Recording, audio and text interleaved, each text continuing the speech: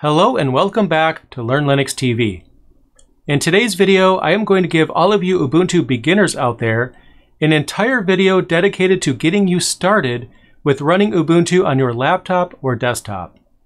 I'm going to talk to you about some considerations, things to think about before you install it, and then I'll walk you through the installation process both with a full install walkthrough as well as a walkthrough on dual booting with Windows 10, and then I'm going to show you how to use Ubuntu, how to install software. It's going to be great. But before we get into that, I want to take a moment to mention my sponsor, Linode. Linode has been doing cloud computing since 2003, which is actually before Amazon Web Services was even a thing. On Linode's platform, you can get your server up and running in minutes, and they include all of the popular distributions such as CentOS, Debian, Ubuntu, Fedora, and get this, also Arch Linux. And let's be honest, what could be better than a Linux cloud server provider that allows you to tell all of your friends, I run Arch? Linode has multiple server plans available to make any app scalable and flexible. You can use it to host a blog, set up a VPN server, a Minecraft server, or you could do what I did and set up a website for your YouTube channel, because the official website for Learn Linux TV runs on Linode. And Linode offers 24/7 365 support regardless of plan size, so you can get live help from a real person when you need it.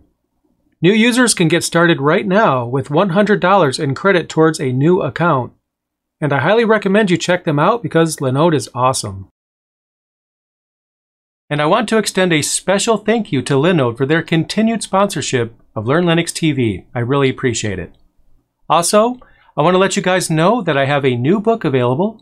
It's called Mastering Ubuntu Server 3rd Edition, and it's available right now.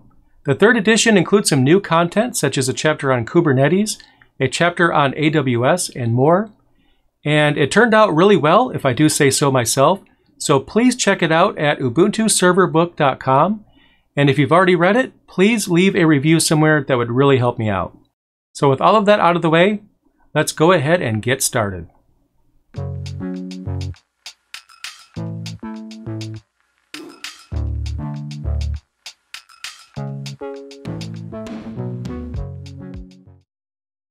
Alright, so what I'm going to do is show you how to install Ubuntu, but before we can do that, we need to actually create bootable media that we can use for the installation process. And here I am actually on a Windows desktop because I know a lot of you out there are actually coming from Windows. So I wanted to show you guys the process of creating bootable media for use for installing Ubuntu from a Windows machine, but it really doesn't matter which operating system you are currently running. You could also be running Mac OS for all I care, because the tool that I'm going to use is the same regardless of your current operating system. So to get started, what we should do is open up a web browser. I have Firefox installed right here, and we want to go to ubuntu.com. And here on the website, we can click on the download button. And then here where it shows Ubuntu Desktop, we can choose LTS or the non-LTS release. Now, if you need a long-term support release, you would go with this one. But if you want something more bleeding edge, then you would go with the newer version. The version number basically works out as year and then month. So here we can see 2020, April, and then this one is 2020 and then 10, but we simply refer to it as 2004 or 2010.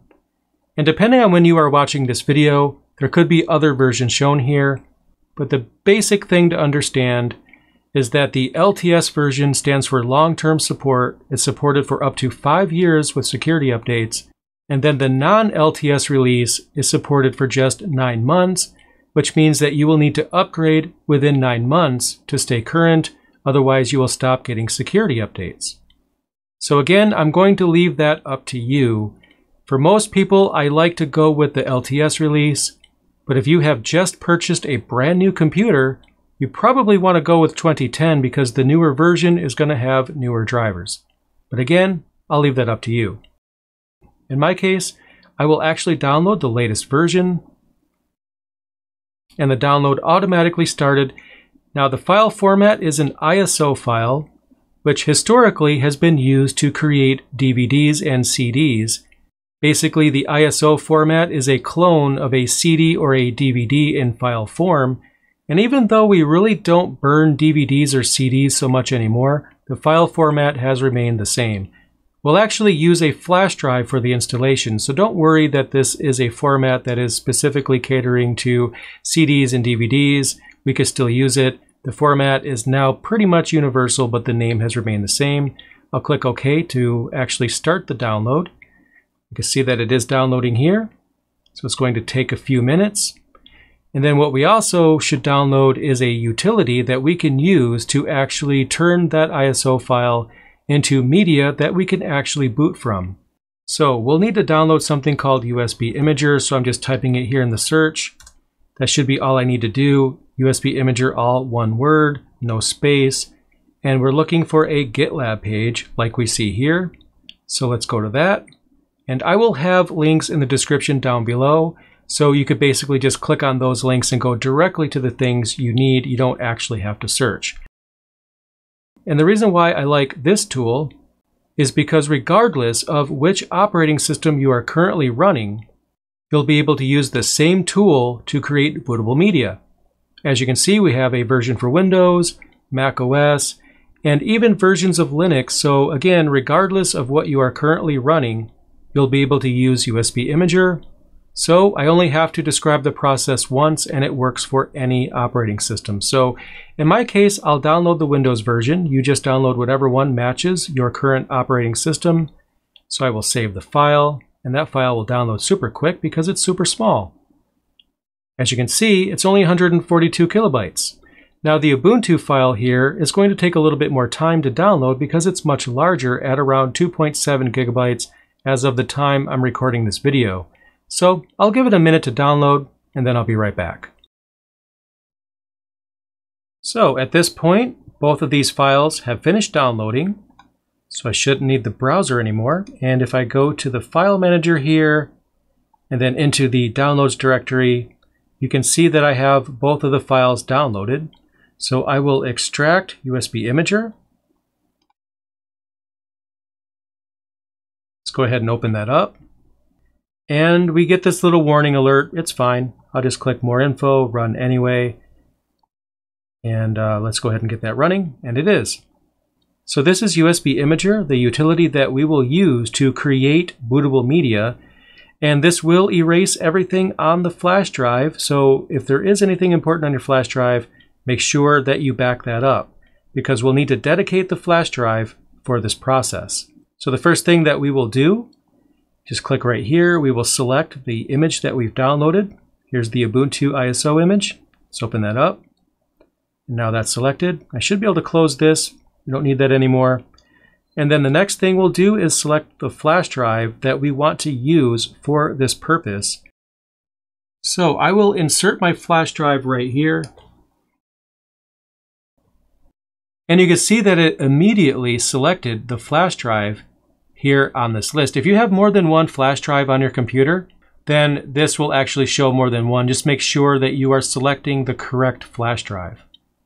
I only have the one, which is this one right here. We know it's not the card reader, so this is the only option. So what I will do is click the right button right here to begin the process, and it starts immediately. We can see down here a progress bar is starting to fill up. It's telling me it's going to take about a minute or so for this to finish, so I will let this finish and then I'll be right back. Alright, so the process has completed. I have successfully written the ISO image to the flash drive, and I can now use it to boot my computer into Ubuntu and start the process. And the method that you will utilize to do that depends on your computer. With Dell, for example, it's usually F12 to access the boot menu. It varies from one computer to another, but essentially what you do is you reboot your computer, make sure the flash drive is inserted, and then you press whatever key combination you need to press at the beginning of the boot process to activate the boot menu, and then you select the flash drive as the boot option, and then if all goes well, it should actually boot right into Ubuntu. So in the next section, what I'm going to do is give you guys some tips on how you can test compatibility with Ubuntu on your computer before you install it.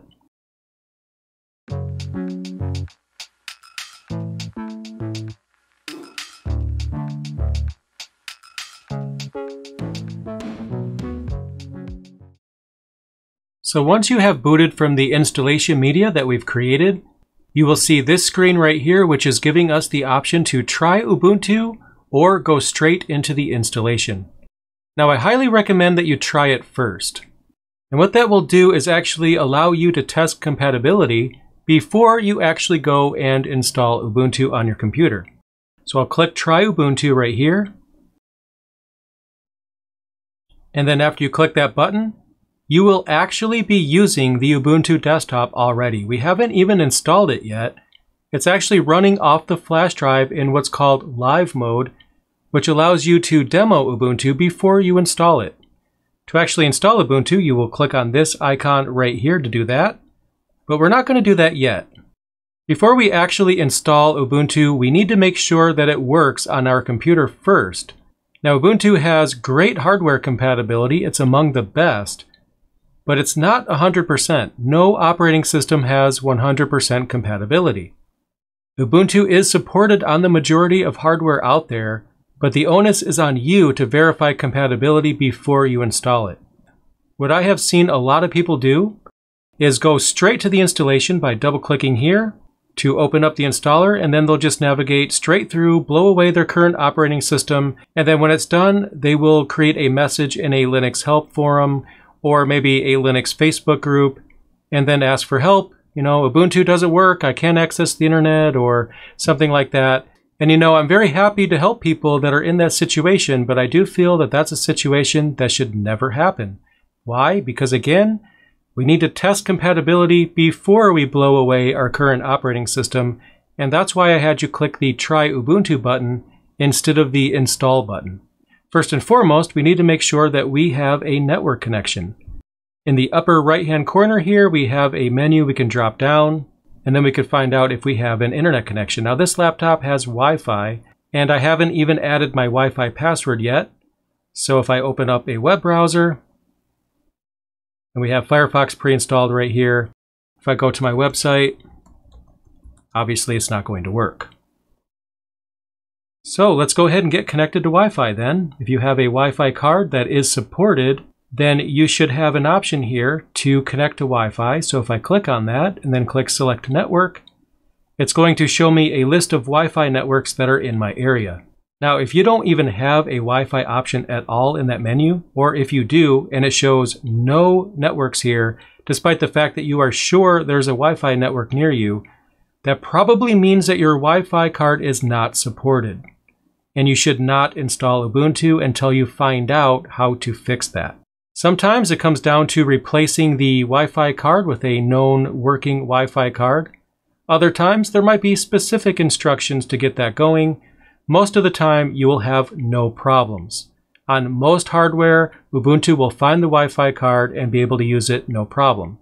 But there are a few Wi-Fi cards out there that are not supported. So if you do not have an option to connect to Wi-Fi, and that is something you need to be able to do not continue. Make sure you go to a Linux help forum, a Facebook group, or even the community forums for this very channel.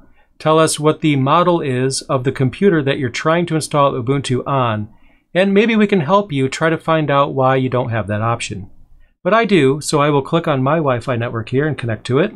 I'll add the password. Click Connect. And now we are connected. Right here, it actually shows that the Wi-Fi icon has some signal. If I refresh this page here,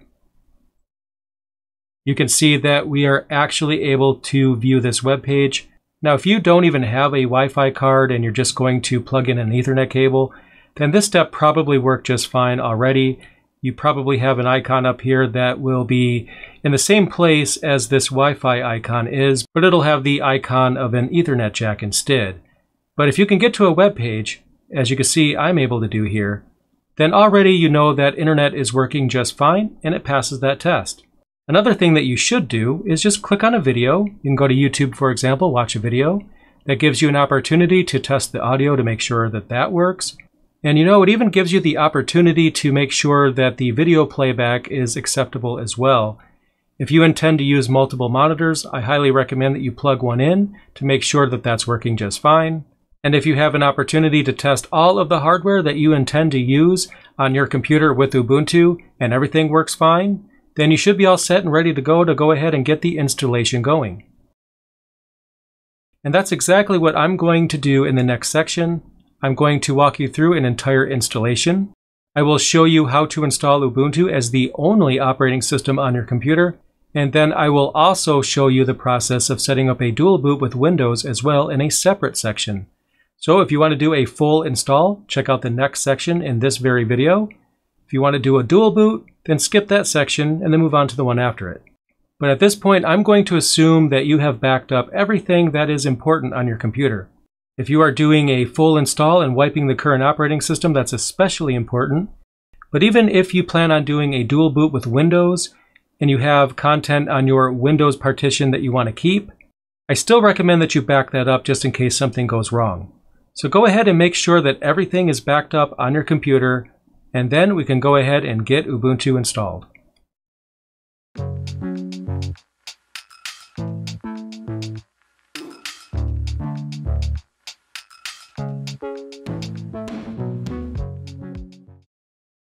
In the previous section of the video, I've gone over a few of the things that you should test before you install Ubuntu. So at this point, I'm going to assume that you have backed up everything that's important on your computer, and you have already tested the hardware to make sure that it's compatible. Assuming all of that checks out, we can go ahead and get the installation started. And in this section, I am going to walk you through the full installation of Ubuntu, which means erasing your entire hard drive and installing Ubuntu as the only operating system on your computer. If you would like to set up a dual boot with Windows, then move on to the next section directly after this one in this same video, because that's the next thing that I'm going to walk you through how to do. So anyway, I will double click here on Install Ubuntu. And then here we have the installer. So the first screen is basically allowing you to set the language for the installation process. It defaults to English, at least for me. If your language is something else, you could basically just go through the list until you find yours and select it accordingly. But I'm going to leave it as English. I'll click Continue. And then next we have an opportunity to set the keyboard layout. So just make sure that you actually choose the right thing. You can attempt to do a detection if you want it to be automatically selected. I like to manually select it to make sure that I have what I think I have. And then you can type in this box right here to test the keyboard, as well as any special keys you may have to ensure that everything is working properly. So we'll continue.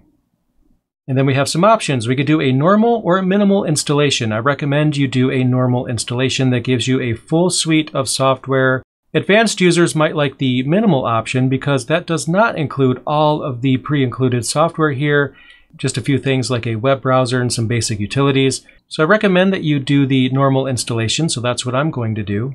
Downloading updates while installing Ubuntu, that's a good idea. There still might be some additional updates after the fact, but having this box checked right here will make sure that at least some of the updates are installed as you install the distribution. I'm going to uncheck it though in my case because having this checked is just going to make the recording footage longer, so I'll leave it up to you to check that box. And I'm not going to check this box right here either because that's going to add additional time to the recording, but I do recommend that you check this box. I recommend that you check both. And what this box will do is make sure that if there's any extra software or drivers that's required for any hardware you may have, there's a better chance that you will have that software set up automatically by choosing this option. So I will leave that up to you, but I do recommend that you choose both of these. I will not. Again, it's just going to make the recording a bit longer. So we'll continue. Now in my case, it's detecting that I already have an operating system on the hard drive. And in your case, it's probably going to show that you have an operating system already as well. Although instead of Pop! OS, yours will probably say Windows or something like that. Some of you might actually be installing a brand new hard drive, although fewer of you will be using a brand new hard drive. So what we want to do is choose the option to erase the disk and install Ubuntu, as you can see right here. There are some advanced features that we can utilize here. For example, we can actually use ZFS and LVM as well. And using LVM gives you the ability to encrypt your entire hard drive, which means you will have a password that you'll need to enter anytime you boot. Now that's a bit beyond the scope. You can enable the encryption if you want to. I'm just going to cancel this and just leave it selected, erase disk. I'll click install now, and then I'll click continue. And it's actually installing in the background, but we have a few more screens to answer here. So on this map screen, you are basically going to click wherever on this map you happen to be. That'll set your locale as well as your time zone. And I'm closer to Detroit, so I just basically clicked right here and set it to Detroit. As you can see, just go ahead and set it to wherever your location happens to be and click continue.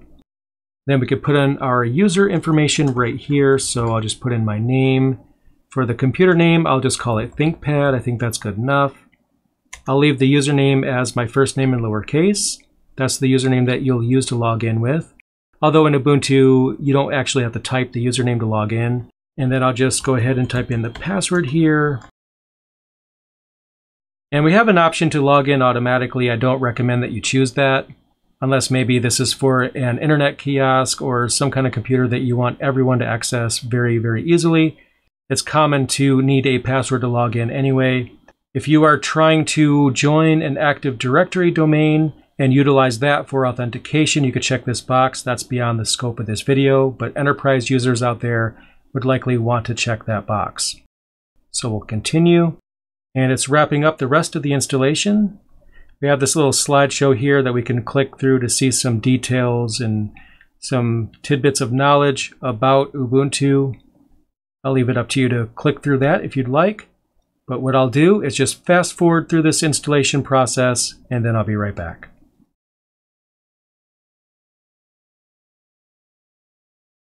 All right, so the installation is complete. So let's go ahead and click on the restart button here. And then I'll remove the flash drive and then press enter. And if all goes well, it should boot into the brand new installation. And although you can't actually see this, my screen recorder isn't actually able to start recording until after I log in, but I see a login screen. So I'm just clicking my name and then I'll type my password. And then now that I've logged in, this is the first screen that I see right here. It's giving me an option to connect to online accounts. If I have an account on any of these services, I can go ahead and click on it, put in my user information, and then I can benefit from things like calendar syncing, contact syncing, and things like that.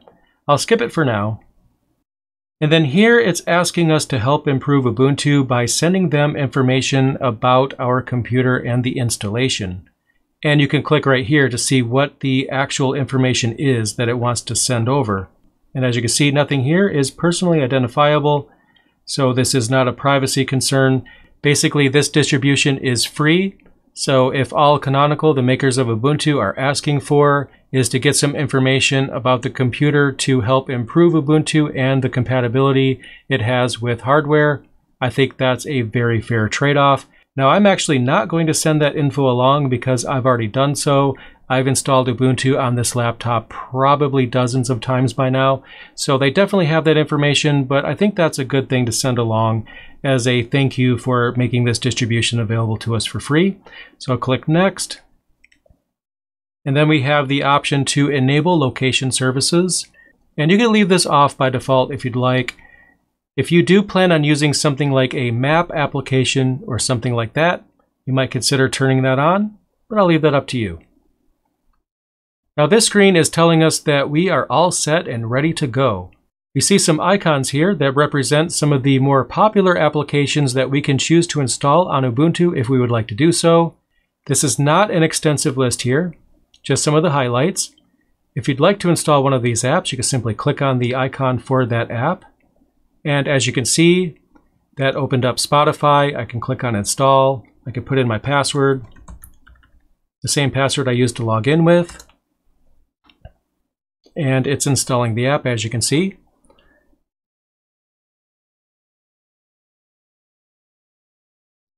And now, as you can see, Spotify is installed. Now, I will go over how to install applications in more detail in a section that comes later on in this very video. And you could basically open the software app from this button right here. But again, we'll be going over that soon, so don't worry about that for now. But in terms of this section, we did successfully install Ubuntu, so we're all set and ready to go.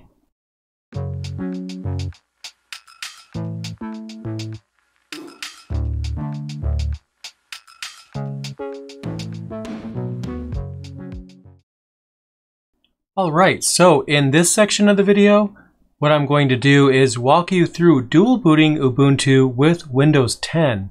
Now, if you want to do a full install, the previous section of this video will walk you through that if you want Ubuntu to be the only operating system.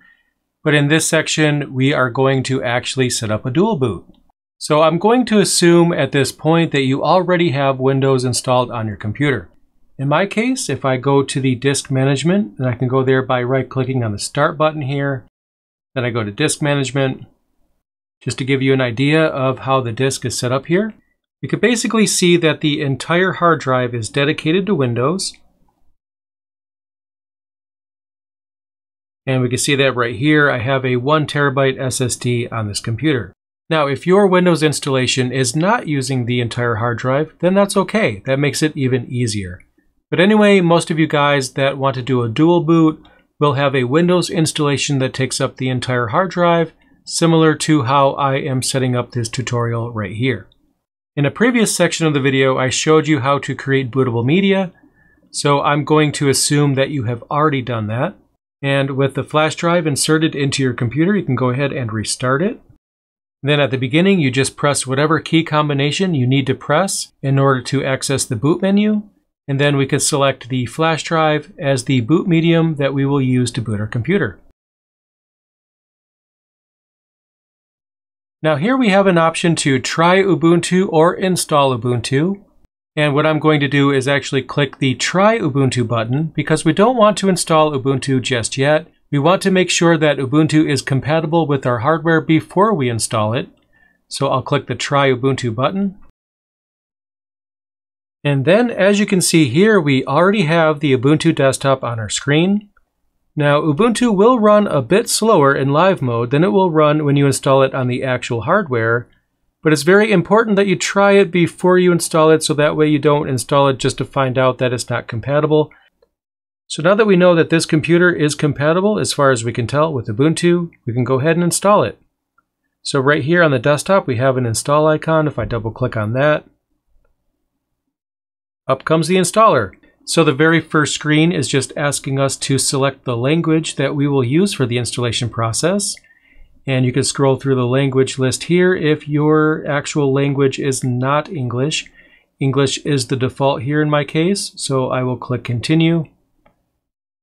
And then if you are using a keyboard type that is not the one that's selected, you can go through and choose the keyboard type that you have, and then the variation of the keyboard that you have.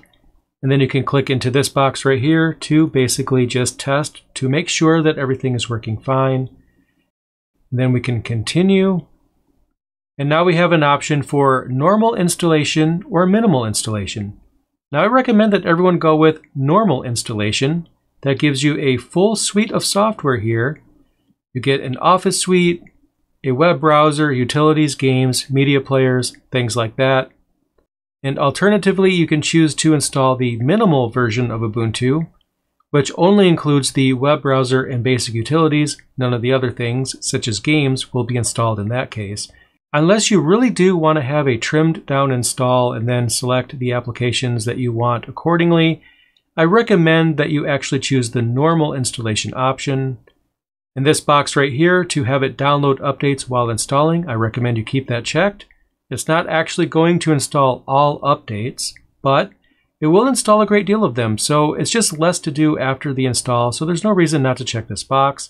Although on my end, I'm going to uncheck it, because having that checked is just going to add unnecessary time to the recording, but I do recommend that you check that on your side.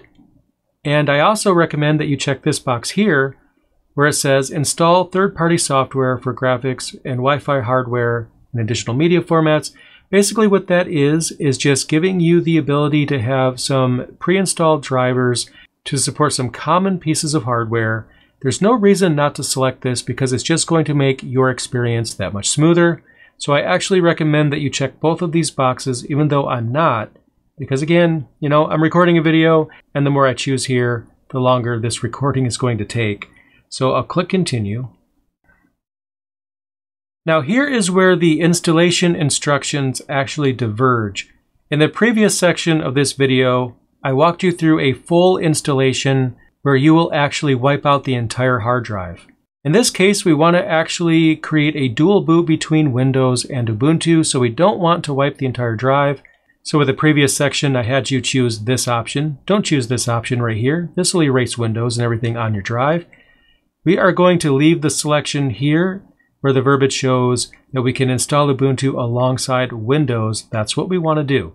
So we're going to leave that option there and click continue. Now, before we go any further, I'm hoping that you have already backed up your computer. Even though this process has never failed me, it's worked just fine. We're dealing with computers, which means we are dealing with chaos theory, basically. And you know, something can go wrong. And if we make a mistake or something like that, we don't want to have data that we just can't get back. So what I recommend, just make sure you have everything backed up. Now on this screen here, we are basically choosing how much space to allocate to Windows and how much space to allocate to Ubuntu. Now what you can do is just move the mouse here to the center. The cursor kind of turns into a double arrow icon. And if you hold the left mouse button, you could drag it to the left and you could drag it to the right. Dragging it to the left gives more space to Ubuntu. Dragging it to the right gives more space to Windows. So depending on how much you use one over the other will determine how much space you should give one or the other. I'm going to leave it there somewhere in the middle. It's good enough for me. You definitely want to make sure you don't give too little space to one or the other. You basically want to have some room to, you know, grow and install applications and store files and things like that. So again, I'll put it here in the middle and then I'll click install now. And then I will click continue to finalize the changes. And then continue again. And now Ubuntu is actually installing in the background. But we still have a few more screens to go before we are done with the configuration. So here, basically what we'll want to do is click on the map wherever we are located geographically. So I'm closer to Detroit, so I'm going to put the little dot right here by clicking on it. And what that does is it sets your locale and your time zone. So just make sure that you put this dot as close as you can get it to where you actually are. And then we'll continue. And then here we fill out information for our user account. So I'll go ahead and put in my information here. And then for the computer name, I will just call it ThinkPad. I think that's a simpler name to use. That's the name that the computer will be known as on the network if you do any file sharing or something like that. Here we are choosing a password for the user account. I'll just go ahead and type in the password that I want it to be. And it's not the greatest password in the world, but you know, this is just an example. And I'm going to leave the selection here to require the password to log in. If I was to choose the login automatically option, it's going to do exactly what it shows. It's going to log us in automatically. And unless you are setting up an internet kiosk, you probably don't want to do that. And then if you are using Ubuntu in the enterprise and you have Active Directory, you can choose this box right here to enable that option. That's beyond the scope of this video though. So let's continue because we have everything filled out.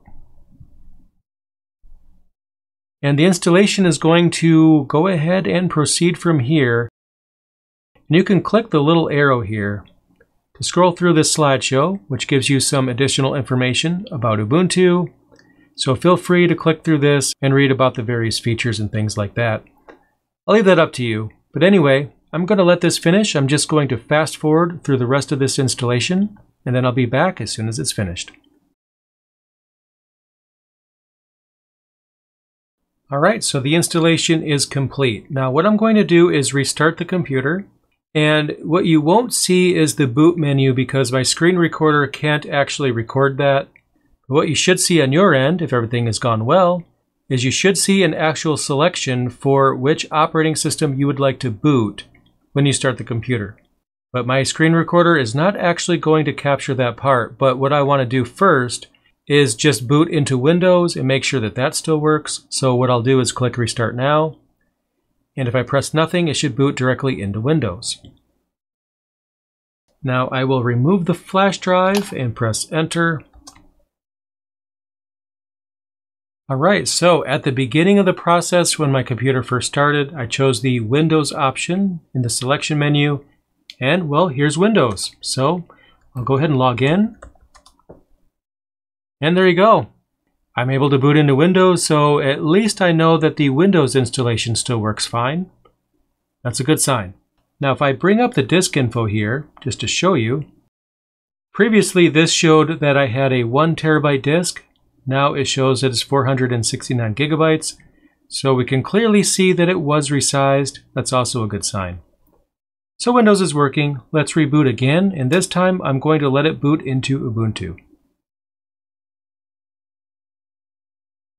And now I have successfully booted into Ubuntu, so the dual boot was a complete success. Just like with any other Ubuntu installation, it's going to ask us a few questions. The first screen is giving us the ability to sign in to any online accounts that we may have. For example, if you have a Google account, you can actually sign into that right here. I'm not going to do that though. I'm going to skip that. I don't actually have any accounts that I would like to use on this installation.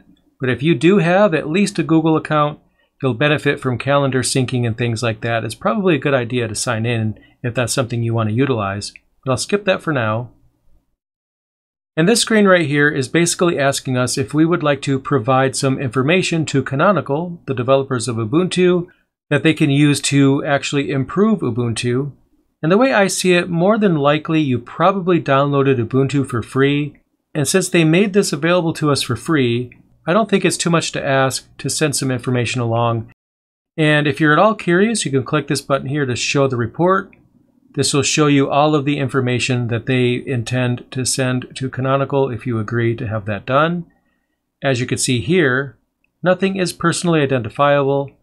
So if you don't mind, I highly recommend that you send that over to Canonical because they can definitely utilize the information and they can use that to help improve Ubuntu. I'm not going to do that on my end because I've installed Linux on this machine more times than I can count, and I've already sent this information to them. So I'll just say no for now. I'll click Next. And Location Services is disabled by default. If you'd like, you can go ahead and enable that.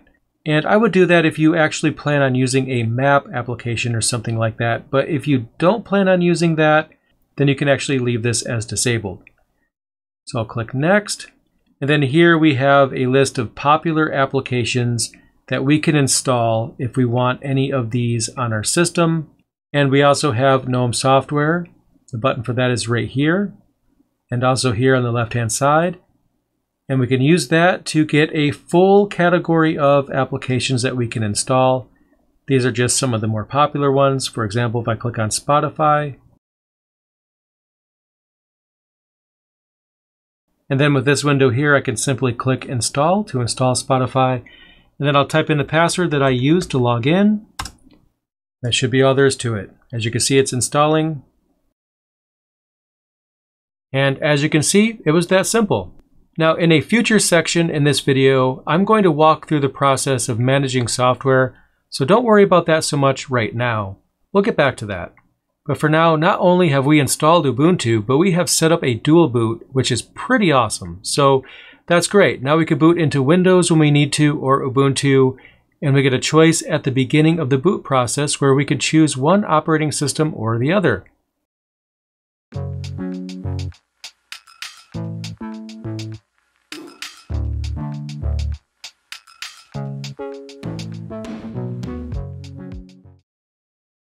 So now that we have our Ubuntu installation all set up, there's actually a few things that we should do before we start using it. Now the first thing that we should do is make sure that we install any drivers that might be required for hardware that we have on our system. Now this is something that doesn't really apply to most of you, but I do recommend that you at least check this to make sure that you are utilizing whatever software you might need, and it's very easy to check. So if you go down here to the Applications menu, the very first thing here is Additional Drivers. So let's click on that, and it's going to take a moment to basically search, and it has already found something. Check this out. So here we have an NVIDIA GeForce GTX 1050 Ti mobile graphics processor here in this laptop, which is actually a very decent GPU that allows us to play games, but we're not going to be able to play games on this GPU without having the appropriate driver. Even if you are not playing games, I still recommend that you install the NVIDIA driver if you do have such a card, as you can see here. Now yours might not show anything here. You may not even have any hardware on your computer that would require a proprietary driver. But basically, I'm having you check here just in case you might.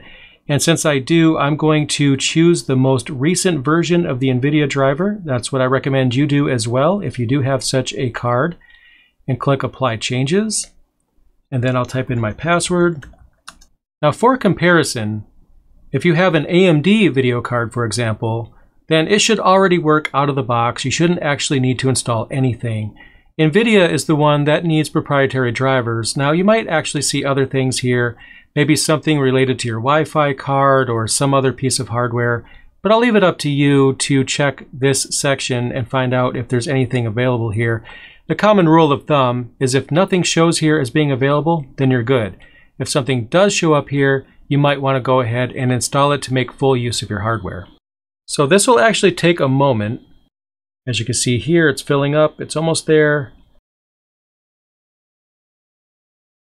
Even though it says that we do have a proprietary driver in use, we really don't. We should reboot our computer to make sure that we are using the updated software. But before we do that, we actually should install all of the updates that have been made available since the release of the version of Ubuntu that we're on to make sure that everything is up to date.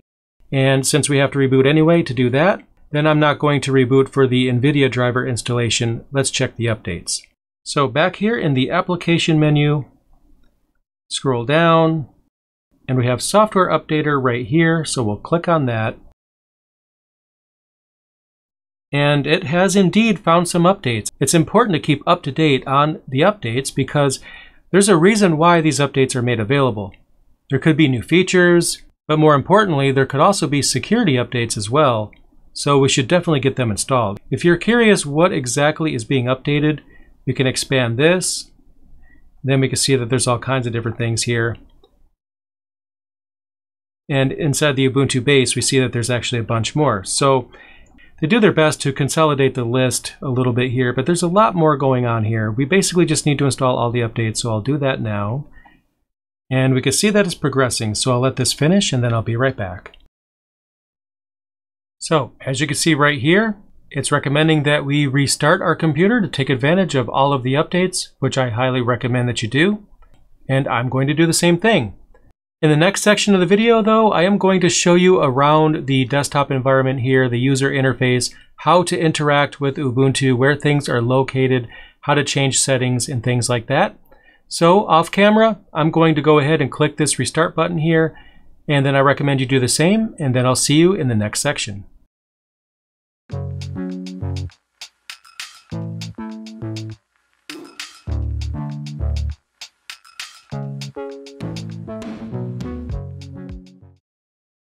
So in this section of the video, what I'm going to do is show you guys around the Ubuntu desktop. I'm going to show you where things are located, how to launch applications, switch between applications, as well as how to utilize workspaces, which will allow you to work more efficiently with your computer. So let's get started. Now, first and foremost, there's a lot going on with the default desktop here. We have some icons on the desktop. We have some icons here on the left-hand side on this panel, and we even have some icons in the upper right-hand corner. So in no particular order, let's go through everything that we see on the screen right now. In the upper right-hand corner, if we click here, and we can click anywhere here, doesn't matter, same thing. You basically get some options that are related to our system in general. Now these indicators here, we have one for Wi-Fi. This will show your Wi-Fi signal strength. I have actually some really good Wi-Fi strength right now. In fact, the access point is literally right above my head. We have a volume icon here and a battery icon. And then here we can actually adjust the sliders for anything here. You can't see it, but this is going to increase or decrease the brightness. We have a selection here for changing the Wi-Fi network or just basically connecting to a Wi-Fi network. You get a list right here. And then in regards to Bluetooth, we could turn it off to save battery. Or if we want to actually connect to a Bluetooth device, we can click Bluetooth settings right here. And if we have a Bluetooth device that's in pairing mode, we should see it here, and then we can connect to it. You simply just click on it and then follow the prompts. So for example, if you wanted to set up a headset and the headset supported Bluetooth, then this is where you would do that. Now here for the battery icon, we get a selection that only includes one option, power settings. We click on that. We not only see the battery life of any devices that we have attached. I have about half remaining on my wireless mouse. Not really sure what that is, but we're going to ignore that. Battery is fully charged. And if we scroll down, we can adjust the keyboard brightness. If we have a backlight, I do, but you can't see it. But honest, it is actually lighting up right now. We can enable or disable the feature that dims the screen when it's inactive. I don't really like that, so I will leave that deactivated here. Blank screen while I'm recording, I don't really want that to happen. And then we can enable automatic suspend or disable it. It's enabled by default for battery power. So if I unplug the power and then I just let this thing idle for 20 minutes, it's going to suspend. And we get some other controls here, but standard stuff. And then we have access right here to the Settings app, which allows us to customize the Ubuntu desktop. And you just saw that open up to the battery section, which was the last one I was on, which is how that works. We can lock the screen. So if we need to leave our chair and go get some coffee and we don't want anyone to see what we're up to, we can lock the screen. And then if I expand this here, we can suspend, restart, power off, or log out. So these are basically all of your system controls in the upper right. In the center on the top panel, it already shows us the current date. We get a little calendar here. And if we have any calendar events, they will show down here. And those will show if you have decided to synchronize to any of the calendar services that came up when we initially installed Ubuntu. It basically asked if we wanted to add any online accounts. And if you have done that, and that online account has a calendar, for example, you should see calendar events here if you have any. Now here we have system-related notifications. I don't have any right now. But every now and then, if an app shows a notification, it'll show up right here. It'll actually briefly display up here at the top in about this area right here. It'll go away after a few seconds, but if you didn't really get a chance to read it, you can click here and you can see the notification on this list. If you would prefer not to be disturbed and not see any notifications at all, you can enable Do Not Disturb mode. So for example, if you are recording a YouTube video and you don't want any notifications to show up on the screen that might interrupt the recording or make you have to edit something out, then you would probably enable Do Not Disturb mode. And as you can tell, I actually have to utilize that quite a bit. But even if you do have Do Not Disturb mode enabled, when you click on this, you will still see any notifications here that you would have seen if notifications were not disabled, which gives you the opportunity to catch up with notifications after the fact. What this does here is it just makes sure that you don't have any notifications that pop up in front of what you're doing. We have some desktop icons. So here we have a link to the home folder. This is where we actually save files. And how I got there was I just double-clicked right here. Similarly, we have a trash folder as well. So if you've used any other operating system that has a file manager as well as a trash folder, which is probably all of them, then you know pretty much what these do. Your deleted files will actually be stored here. And then again, your personal data, like your MP3 files, for example, family photos, whatever you have, can all be saved in here, which gives you quick access to those files. On the left-hand side, we have this panel right here, which has a bunch of icons here. These icons are favorite applications. You can mark any application you have installed as a favorite. I didn't actually mark any of these as a favorite. Basically, these were included as favorites when we installed Ubuntu as examples. But what we can do is right-click any of these, and then click here to remove them from the favorites. And if I do that, it goes away. And if I click on any of these apps, they will open. So here's Firefox. Notice how a dot appears to the left of Firefox. That shows that that application is actually running. If we don't see a dot next to it, the application is not running. So that's pretty simple. So I can open as many applications as I would like, as you can see. And again, we can easily tell which ones are actually running. I can minimize any of these applications just like any other operating system, and it just basically lowers them back into the tray. If I click on any of these icons for a running application, it brings it back. Now, if I click on this little grid icon down here where it says Show Applications, that will bring me to a list of all of the applications that are installed on this machine. And there's a lot of applications here that are installed by default. For example, I already have this open, but it's a full Office suite, LibreOffice, which is included by default here. And I can open this right here, which is their equivalent to basically Excel. It's a spreadsheet application. LibreOffice is a great Office suite. Now you will actually see some people out there that will make fun of LibreOffice and say things like, it's not as good as Microsoft Office, and it's not compatible, all of which is completely false. I have written 5 books, each professionally published, and I have used LibreOffice to accomplish that. So if I was able to get 5 books professionally published through LibreOffice, that just goes to show you how awesome LibreOffice actually is. And other people on the publishing team were using Microsoft Office, so we were able to trade files back and forth, no problem. So LibreOffice is awesome.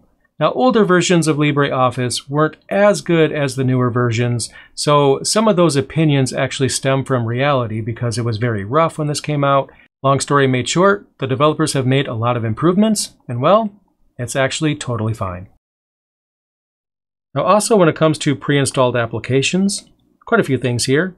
We have some games. There's Solitaire, for example.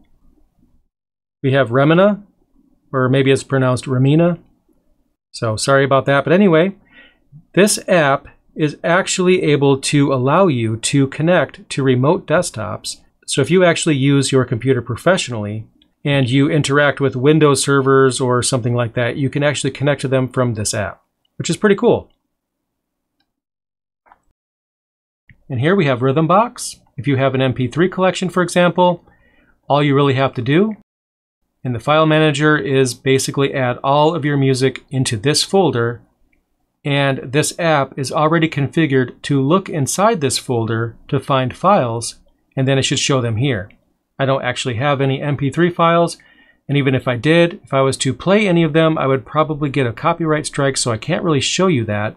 But if you do have music files, you might want to check out Rhythmbox. And we also have a shortcut to it right here as well. And speaking of that, if there is an application that you would like to be a favorite that isn't currently a favorite, then all you really have to do is just right-click on it and then make it a favorite. So if I basically want to add Solitaire as a favorite, I'll right-click on that, I'll click Add to Favorites, and then it shows up here on the list. And if I scroll down here, there's more applications, and I will let you explore these applications to see what's included by default. There's actually some really cool stuff here. Now, one more I'd like you to see is here in Utilities. It's called System Monitor. It allows you to basically keep an eye on system resources. For example, in the center tab here, we can see the CPU usage. We can see memory usage, network history. Under File Systems, we can see how much hard drive space is actually being utilized. As you can see in my case, not much. And then here we get a list of all the processes that are running on our Linux system here. So if we need to kill something that's misbehaving, we can right-click on it and kill the process. Hopefully you will not have to do that though. Now also what we can do here on the Applications menu is we can actually rearrange these icons any way we see fit. So for some reason, if I want the LibreOffice Calc application to be maybe closer up here to the top, I could just basically drop it wherever I want it to be to rearrange these icons. And what I could do is also drop it on top of another icon, and that will actually group them together. So for example, I could put all the LibreOffice icons all in the same little box here. And it even named it Office, which is pretty cool. I didn't even have to name it. Another example is I can drag Rhythmbox on top of Spotify. Spotify is something that I've installed as a test. It named it Sound and Video. And if you click on it, you can see the icons that are inside that group. And you can also go ahead and rename them as well. Maybe something like that. I'll leave it up to you. But basically, you have full control over the arrangement of the applications on this list. Now, when it comes to switching between applications, I mean, at first it's pretty easy, just like any other operating system. Basically, you could just have like several applications open. If it opens full screen, you can pull it away from the top. And I don't know why this happens. I think this is a bug. When you do that with LibreOffice, it makes it this impossible to use really small window. So you got to basically position the mouse around the corner there to make it an appropriate size. LibreOffice is the only application I've seen do this. I think it's just the Ubuntu implementation has a bug. I don't know. Anyway, the point is, switching between applications is very easy to do.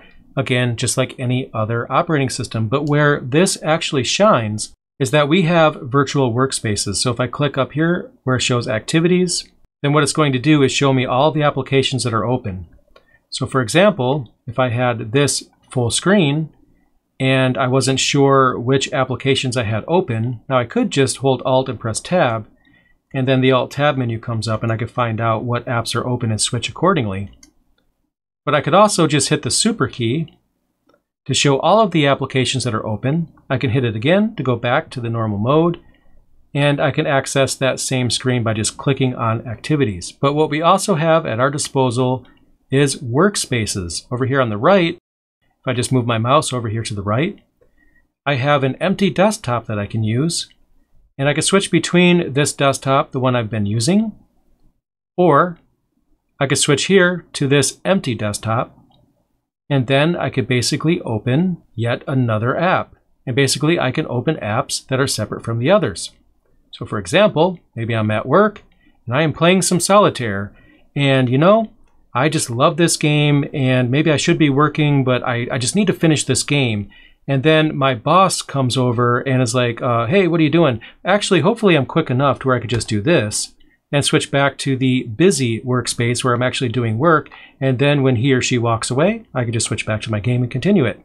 Of course, bad example, but you get the idea. Now what I could do is press the Super key, and I could switch between them with the mouse. But what I actually did was I just held down the Super key, and then I pressed Page Up to go up a workspace. And while holding down the Super key, I pressed Page Down to go down a workspace. And what you'll also notice, back here on Activities, I have an empty workspace right here. Now previously, I had one empty workspace right here, but now I have two workspaces that have apps. What it did was it went ahead and created a new empty desktop right here. So if I go here and then I open up, let's just say Ubuntu software, and then go back to the overview, I have another empty workspace. So basically what will happen is that it will always make sure that you have an empty workspace. And this feature is called dynamic workspaces. So the number of workspaces that you have available is adjusted automatically. So it just makes sure that you always have an empty workspace that you can switch to start a new task. The reason why I like this is because I can have a workspace for each project that I'm working on, which allows me to intelligently segregate my workloads, and I can have all the apps that are designated for a particular purpose on their own separate workspace, which I think is awesome. So as you can see, the Ubuntu desktop actually gives us quite a bit of flexibility for how we run our applications, how we separate them, how we switch between them, and so on. Now this graphical user interface here, this desktop environment, is called GNOME. There's actually several desktop environments available for Linux distributions, and this is just one of many. GNOME is one of the more popular desktop environments, and that's actually what you are interacting with when you use the standard version of Ubuntu, although they customize it quite a bit because they add this panel here, which GNOME doesn't actually have by default. So they just basically add a few things here to make the desktop easier to use. And the reason why I mention that is just so if you try a different Linux distribution that also offers GNOME as the main desktop environment, And it actually operates a bit differently. Well, now you know. Ubuntu actually has some customizations pre-installed that just makes it easier, and the panel is one example of that.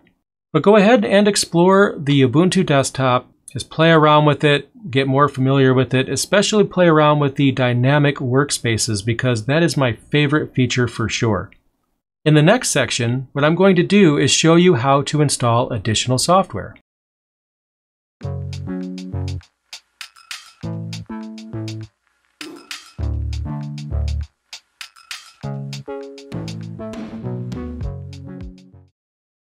So, in this section of the video, I am going to walk you through how to install software.